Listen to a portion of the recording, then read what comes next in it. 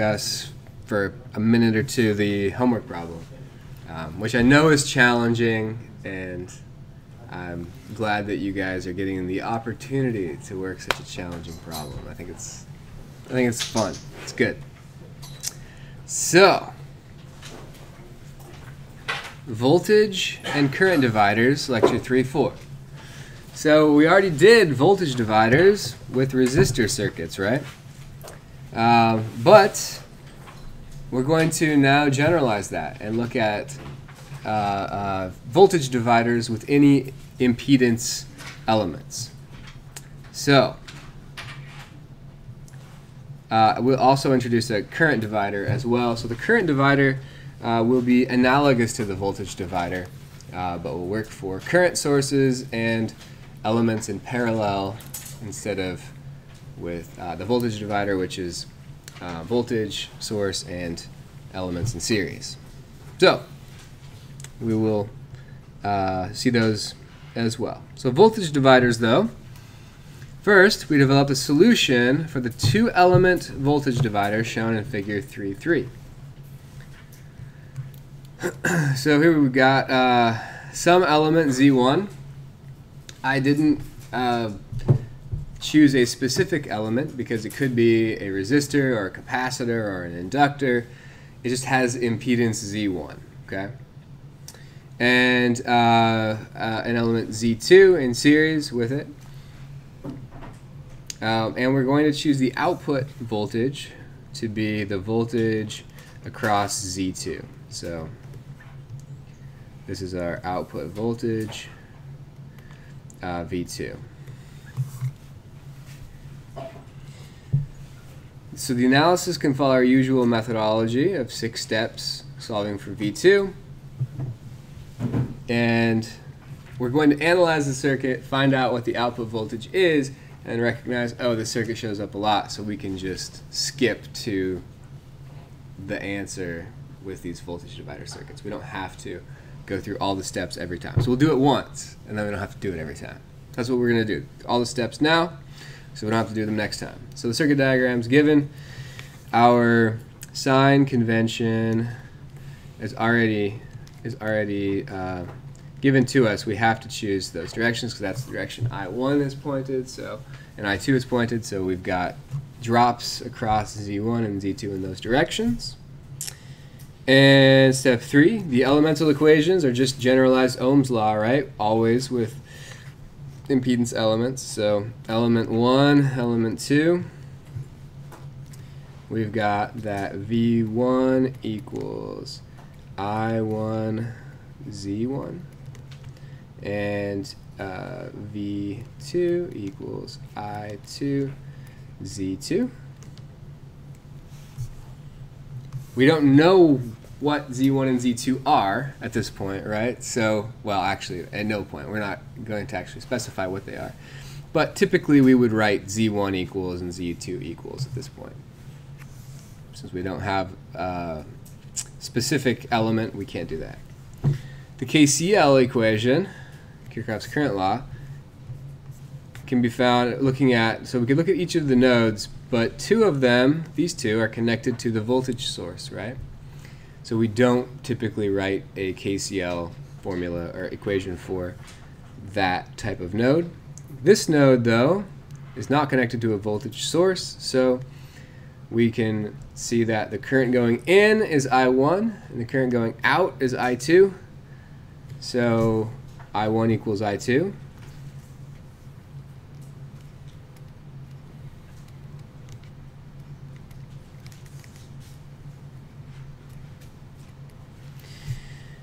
And KVL is our next step.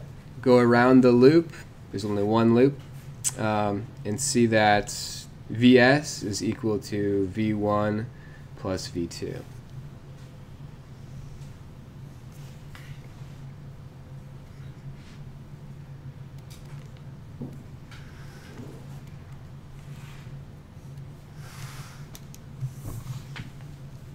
And as usual, we have a set of equations and unknowns. So 4 unknowns, 4 equations, but we only really care about V out, right? The the V2, the voltage output. So we're going to aim at that one. We're going to try to solve for V2.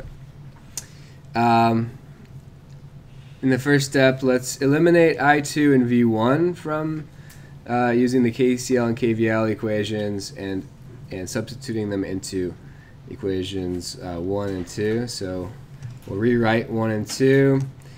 If we eliminate V1, that means that we can solve this for I1, for instance. So I1 equals V1 over Z1, which V1 is just from KVL, Vs minus V2, right?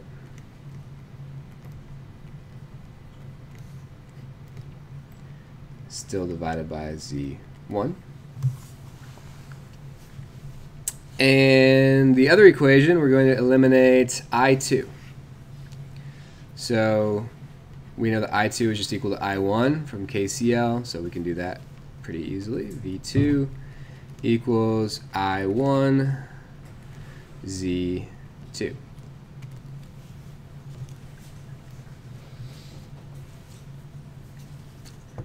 So it's pretty easy to eliminate I1 now and be left just with V2. If we take the first equation and substitute it into the second equation. So we have that V2 equals Vs minus V2 times Z2 divided by Z1.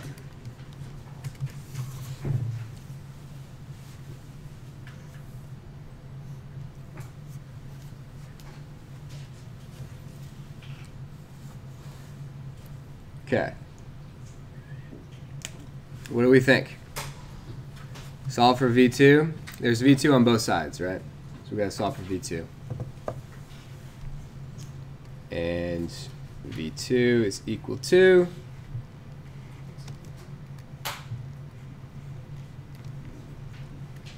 Z2 over Z1 plus Z2 times Vs.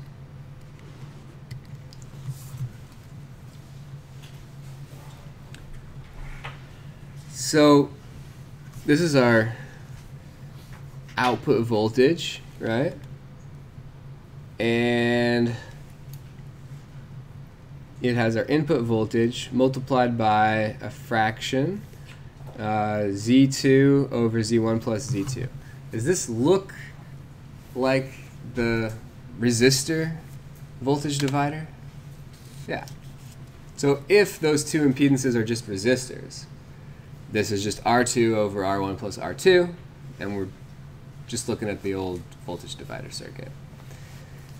So it works exactly the same way with impedances. Just like when you combine resistances, they combine, well, when you combine impedances, they combine just like resistances combine in parallel and in series.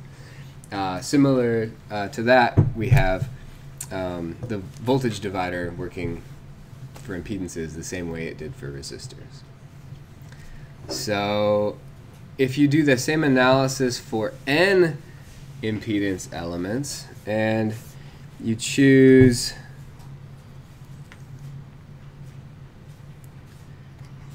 so for n elements in series,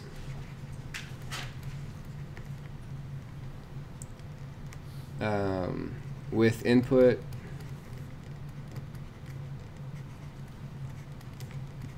V, I'll say Vs, and output element K,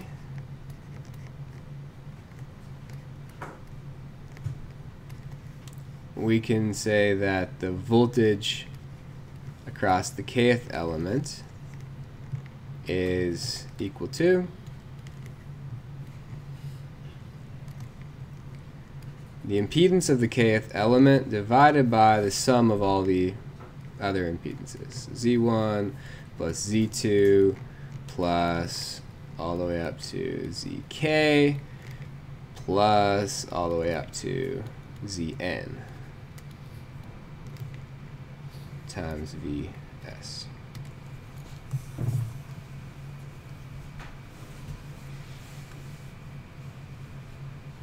So pretty fun.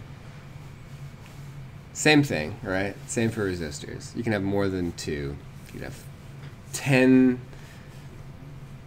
series elements and the voltage divides up in the same way. Okay, so Zk being the output. So we've also looked at this and called this Z out, and this is V out. But whichever you prefer, it's fine. Okay, any questions on voltage dividers? We'll do an example in a moment, but I want to introduce current dividers before we do that. So by a very similar process, we can analyze a circuit that divides current into n parallel impedance elements. So this, the picture we're thinking of here, when we see that, is current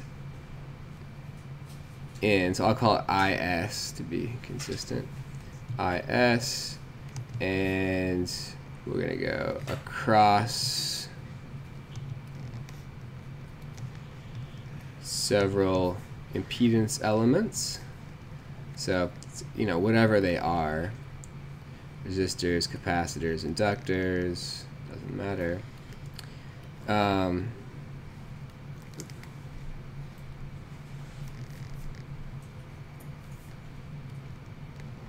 So this is the picture we're thinking of.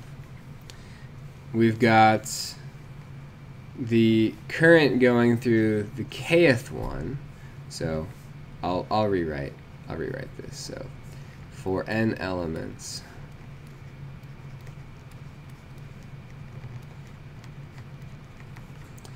in parallel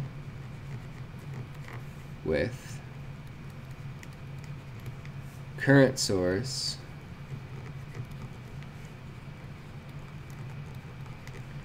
IS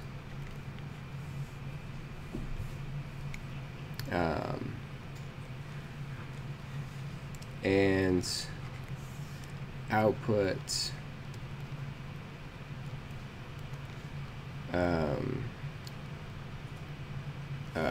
element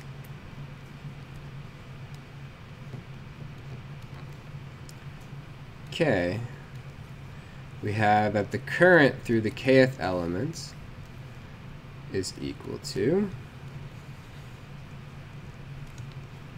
1 over the impedance of the kth element divided by 1 over the impedance of the first element plus 1 over the impedance of the second element plus up to 1 over the impedance of the kth element plus up to 1 over the impedance of the nth element.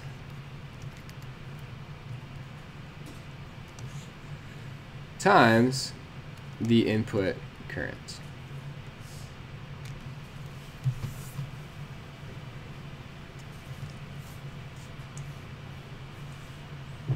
Okay, so this sort of dual relationship there. Now we're ready to use it. So let's do an example.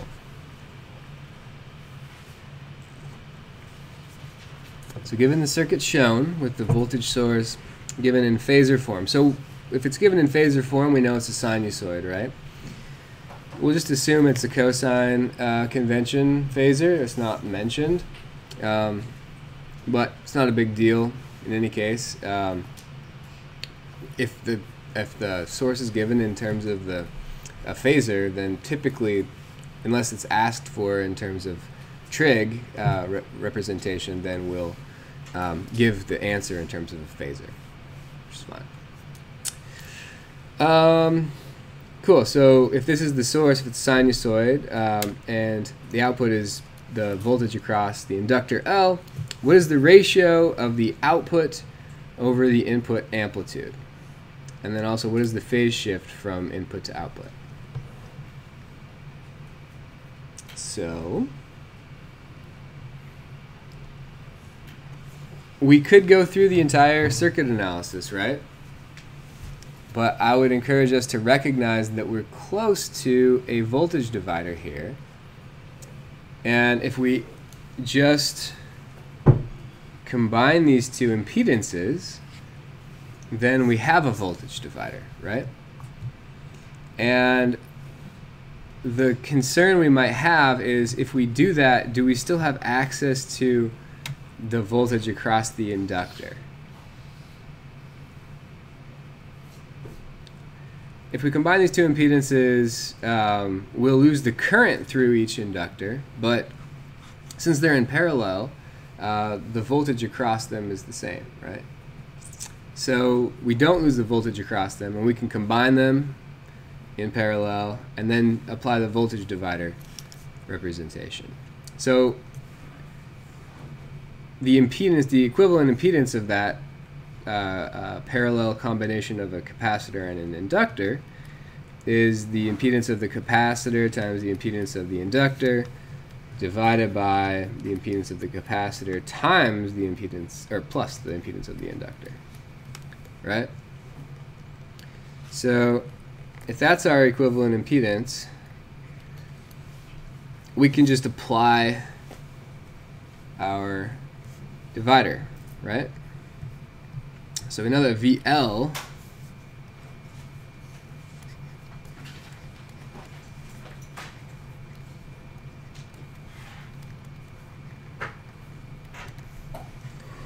VL is equal to that equivalent impedance, so ZC ZL divided by ZC plus ZL. And then we've got that impedance again, ZC ZL divided by ZC plus ZL.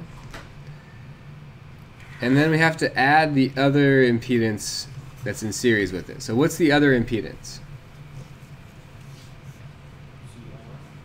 R. Yeah, so ZR will do now. We know it's R, right? So the impedance of the resistor.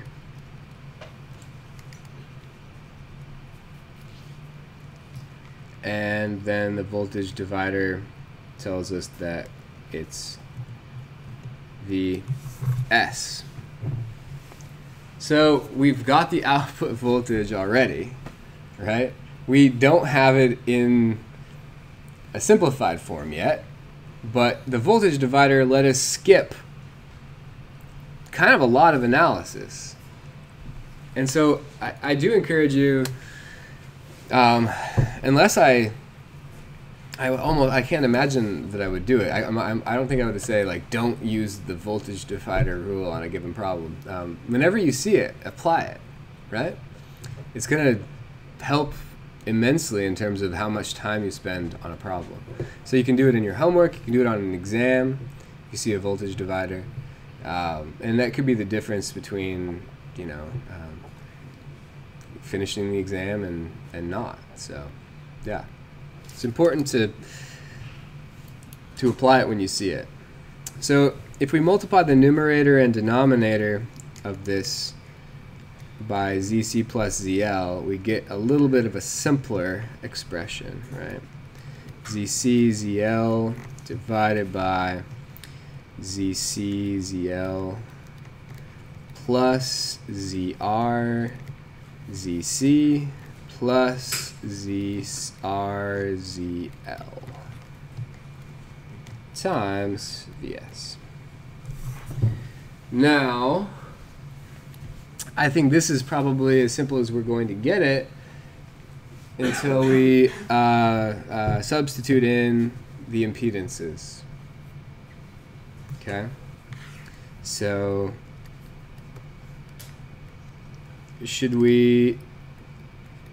when we substitute, we should use phasor form for all of them, right? because we're going to be multiplying all of them. So we should probably use phasor form. So we've got ZC, ZL in the numerator. So what's the phasor form of ZC? 1 over omega c e to the negative j pi over 2. Excellent. And for the inductor, omega L e to the j pi over 2. And we have the same exact expression down here, right? Because we have ZC, ZL again.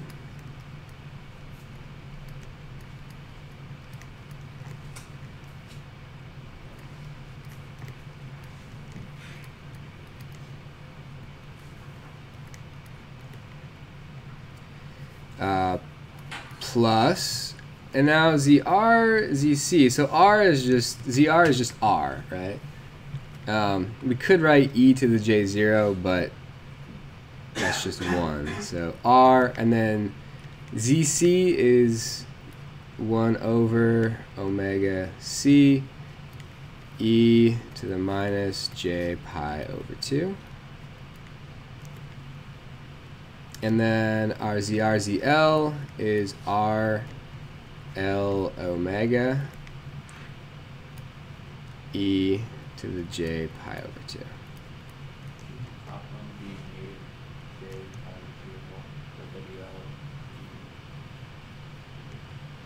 This one's positive, right? Because it's the impedance of the inductor. If it was the capacitor one has negative, the inductor one has positive. So we can combine. When I first did this problem in my notes, the reason that this ends right there is that I skipped some steps in each, or I did a few steps in each line, but I'll go slowly because I think we're still learning this. There's a negative on the j on the denominator on the second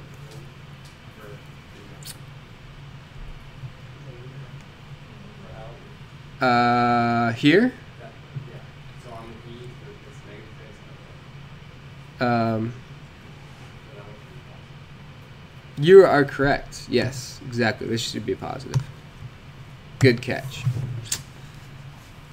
Yeah, and it's really easy to mess this up. It's a lot of steps. Okay, so, and what's nice is that these terms actually simplify pretty well. So the omegas cancel, and we get left with e to the 0, right? So L over C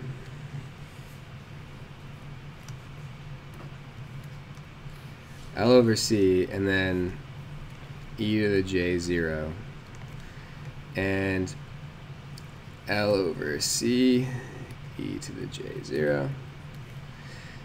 These ones don't really simplify, do they? But let's do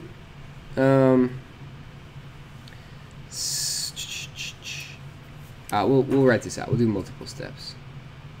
So plus R over omega C e to the minus j pi over 2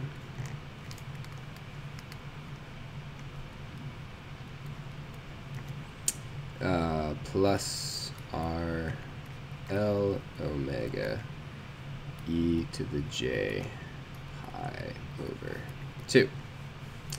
Oh, we forgot to plug in VS in this last problem, the last step, didn't we? So VS is missing. What was VS in phasor form? Yep, exactly. So we still have that. Good. Now we're going to sum the denominator terms, right? So we should probably switch from polar form, phasor form, to rectangular form of the complex number, right? That's easier to sum. So let's rewrite the numerator. Still L over C e to the j0. The denominator now, we're going to convert each of these terms into rectangular form. And we could go back to our equations that the real part is the magnitude times cosine of the phase, and the imaginary part is the magnitude times the sine of the phase. But I think it's a little bit nicer, a little bit easier to use our complex plane, from which those trigonometric identities in terms of cosine and sine were derived, right? So if we go back to our complex plane, we're looking at really nice angles here. Zero angle along the real axis, and then imaginary axis. And negative pi over 2 and pi over 2. So L over C is completely in the real axis direction, right? It's right here, and it has no angle. So what is the real part of that phasor? Everything? Yeah, everything. So L over C is the real part, and 0 is the imaginary part. So it's just L over C plus J0, so we'll just leave off the plus J0. And then the second term, we have an angle of negative pi over 2. So that's this angle, right? Negative pi over 2. And so it has magnitude r over omega c. It's all in the negative pi over 2 direction. So what's the real part? 0. Yeah. So the real part is 0. Cosine of negative pi over 2 is 0. You could think of it as being that as well. And we're left just with an imaginary part. The imaginary part is negative, right? Negative, so minus j r over omega c. And then we've got this last term, which is vertical, right? So positive pi over 2. Fancy one. Positive pi over 2. And it has a real part that's 0 as well, right? So its real part is 0. And its imaginary part is all of it, right? So RL omega, and it's positive this time, RL omega.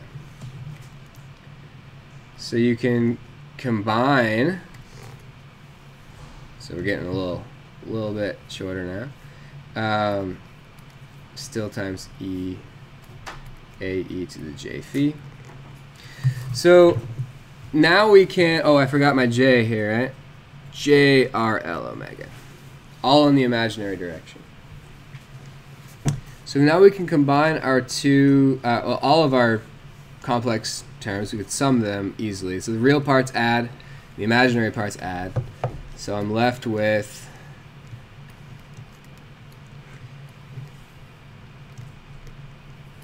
L over C e to the J0. L over C is the only real part, right? Plus J, the imaginary part is, I'm going to switch the sides here. So R, L, omega, and then I'm going to move the other one, minus R over omega C. I did that because I didn't want to write a plus sign. That's all for that. Okay, so now you've got one rectangular complex number in the denominator, and we can convert that back to polar or phasor form because that's what we need in order to divide the numerator and denominator, right? So take the denominator and make it into a phasor, which I strongly encourage you to just say, oh, well, it's some magnitude. When they're easy, the magnitudes are easy, it's worth just writing it in. But when they're more complex than that, then it's best not to write it out in detail. So m1 e to the j, I'll call it psi 1. E to the j psi 1. And I didn't need to draw such a big fraction. A e to the j phi, where we're going to define,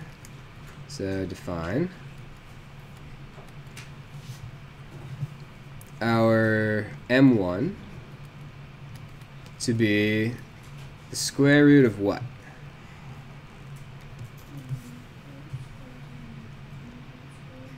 Exactly, so real part is L over R squared plus the imaginary part squared, which is R L omega minus R over omega C squared. First part is L over C squared, right? Yeah, that's right.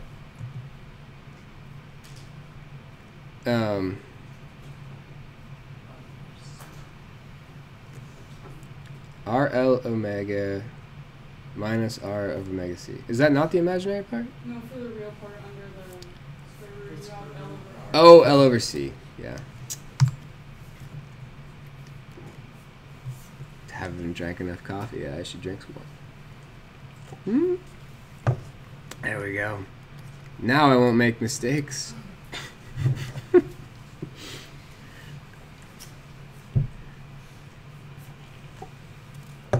Okay. I was lying before, but now I'm not. 2 drinks was enough. Arctangent of the imaginary over the real, right? So, fraction is R L omega minus R over omega C and L over C.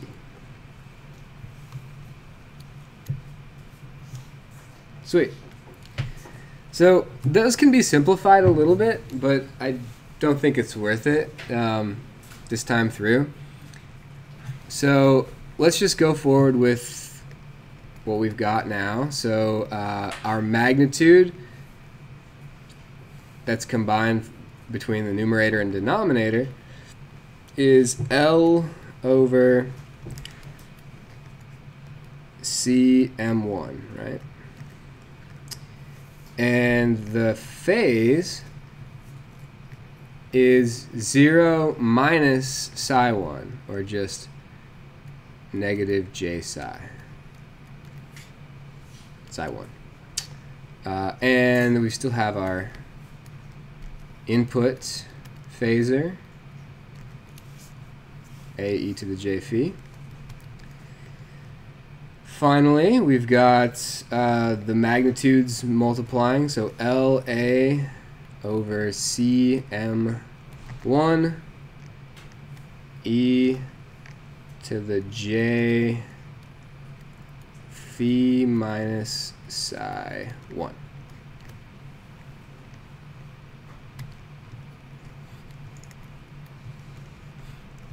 So that's our... well, actually, we weren't asked for VL technically, so that's part of our answer. But we were asked for the amplitude ratio and the phase difference. So the amplitude ratio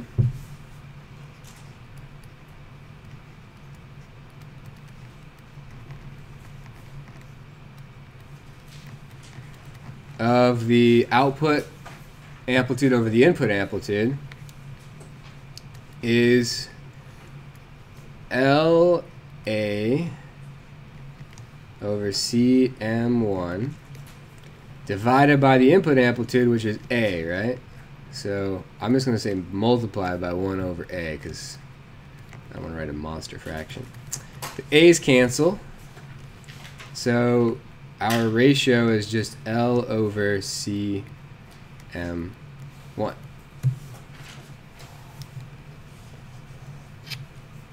So that's one of our answers. Yeah, output over the input. And that's also what you're doing in your homework too, right? You're finding the output amplitude over the input amplitude. And that doesn't matter about any phase changes at all?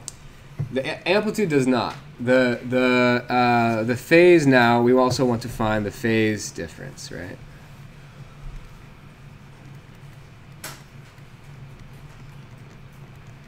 So the phase difference, the input phase was phi, right?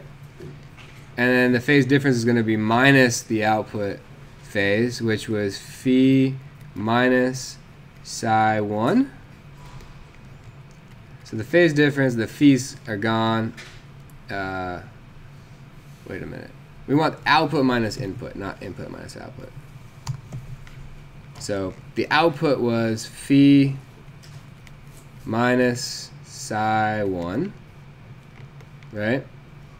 And then we want to subtract out the input, which was phi. So we're left with minus psi 1. So the phase shift was negative psi 1 from the input to the output.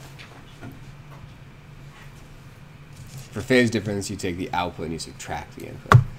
For the amplitude ratio, you take the output and you divide by the input. Okay. Any questions on that? All right. I might